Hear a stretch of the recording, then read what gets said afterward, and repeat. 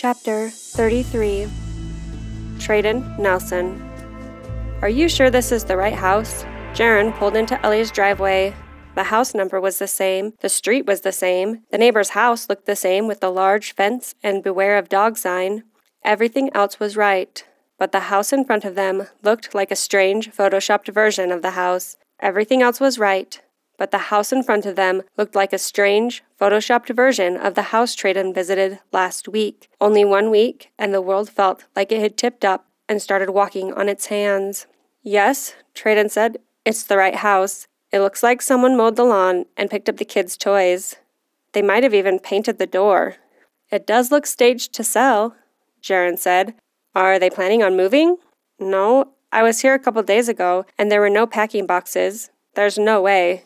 They both stepped out of the car and saw the for sale sign at the same time. The breeze picked up and sent the sign knocking against the post with an eerily rhythmic thud, thud, thud. She didn't tell me they were moving, Treadon said. This is weird. I just want to check in on her, make sure she's okay.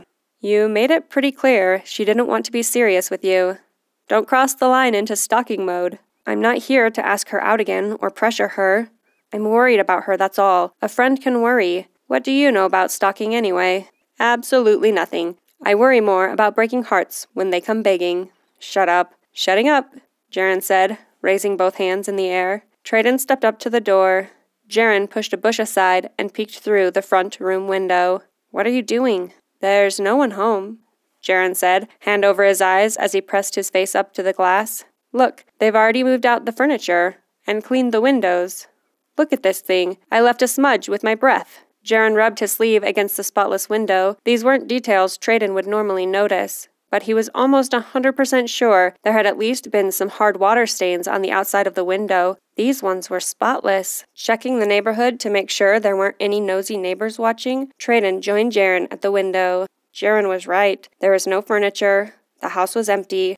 He could see from the window seat to the kitchen where he'd sat at the table eating spaghetti with the kids. He'd picked up Ellie for a date on Wednesday. Now it was Monday. Barely 4 days. An entire household picked up and moved with a husband on life support and kids in foster care and a mom working 2 jobs? It was impossible. She would have at least told me she was leaving.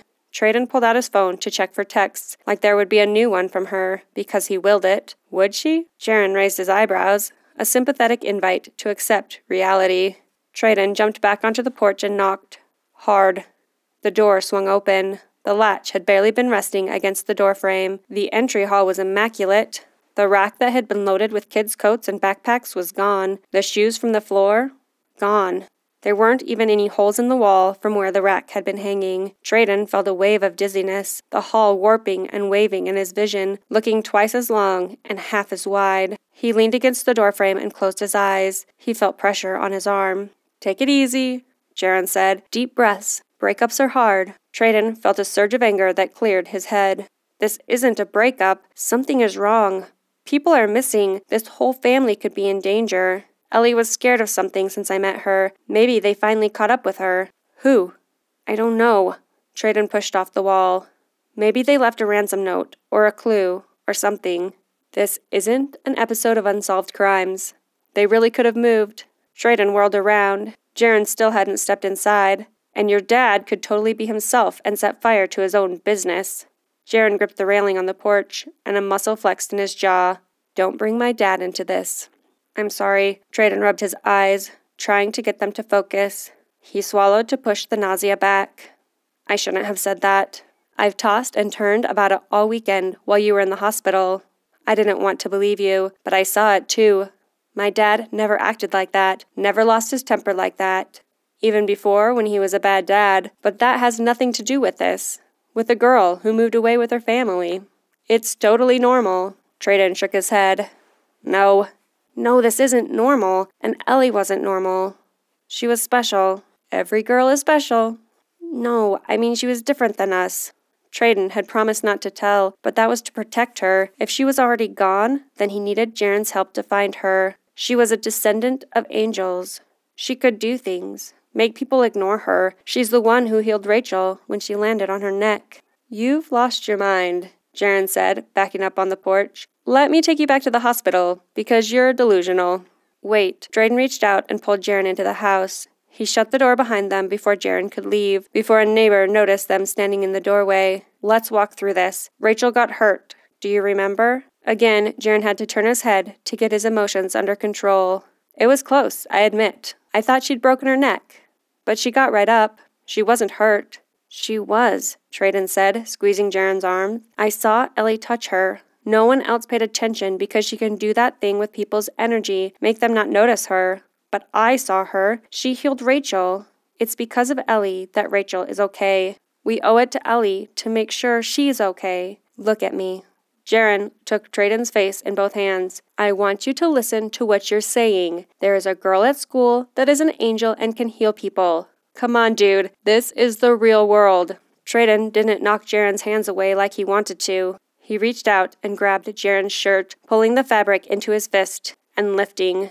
Both of them were breathing hard, tensed. Treadon could see Jaren getting ready to fight back. "Do it." Treadon pushed Jaren against the wall. "Hit me. See if it wakes me up. See if it makes the world make sense, because it doesn't anymore. Don't you get it? Nothing makes sense anymore. If we can agree that your dad isn't your dad, if we believe he was possessed or taken over by something completely different, then how far of a stretch is it to believe there is the opposite of that evil? If there are things that possess people, then maybe there is something out there that can fight it. If there is sorrow, there can be joy. If there is water, somewhere there's fire. If there are demons out there with a triangle on their neck that can murder children and leave them lying in their own blood, maybe, just maybe, there are angels." Jaren's fingers tightened, his thumbs digging into Treadon's neck. For a moment, Treadon was worried he'd really have to fight his friend.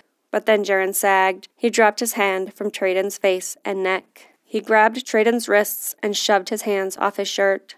Treadon let go and put his palms forward in a gesture of peace. "I've always believed that I was in control," Jaren said, "that I could figure things out on my own if I needed to. But in a world that is that messed up, if there are these greater powers fighting over our heads, what's the point? What are we fighting for?" Treadon put his hand on Jaren's shoulder. He could read his friend's pain, how long he had been fighting to impress his dad, what this failure felt like for him. And now his dad was gone. Somehow, in a way they didn't understand, in a way that left them helpless to know what to do. "Maybe our job is to save an angel. Keep the world a little brighter, one girl at a time." Jaren rolled his eyes. Treadon could tell it was as much to hide his emotions as it was to make fun of him. It still helped break the tension that had twisted up between them. "You really are a hopeless romantic. I have to have some hope, or I wouldn't be here. Have you thought about the consequences of stalking someone descended from angels? They might have a higher court if she presses charges." "I'm not stalking," Treadon said. "If we find her and she's fine, I'll back off. I promise." "You don't have to promise me." There was a pause, but there didn't seem to be a lot more to say. "I'll check the bedrooms." Jaren moved through the living room and down the other hallway. Treadon opened the bedroom where Nolan Grayson had been. There was no medical equipment, no bed, an empty room. Jaren came back. "I want to get a number for their cleaning company. There isn't a speck of dust anywhere, not even a smudge on the glass in the bathroom. It's too clean, like cleaning up before the cops sweep for evidence. That's a dark twist to your doubt." "Let's just say," Jaren said, running his finger across the windowsill in a white glove check, "I'm starting to come around to your way of thinking. This doesn't feel like the normal state of a house after a frantic move." A wave of nausea hit Treadon. He thought about Ellie, somewhere in the dark, alone. He saw her eyes when he closed his, and imagined her facing down a powerful enemy, one he couldn't see or even imagine. "Whoa," Jaren said. "You're looking pale. I mean, even for a white guy. You better sit down before you fall and get your blood all over this clean crime scene." Treadon stumbled over to the window seat. Jaren sat down beside him. "Let's walk through this logically," Jaren said. "Where could we get information about Ellie and the family she was living with? Did you say Gabe helps people? Saves lost kids or something? I think he's out of town. Besides, I don't think he'll believe us." Jaren scoffed. "I'm not sure I believe us." "Maybe we can track down the rest of the family," Treadon said. "They're in the system. Let's try the foster care office." They can't have just disappeared.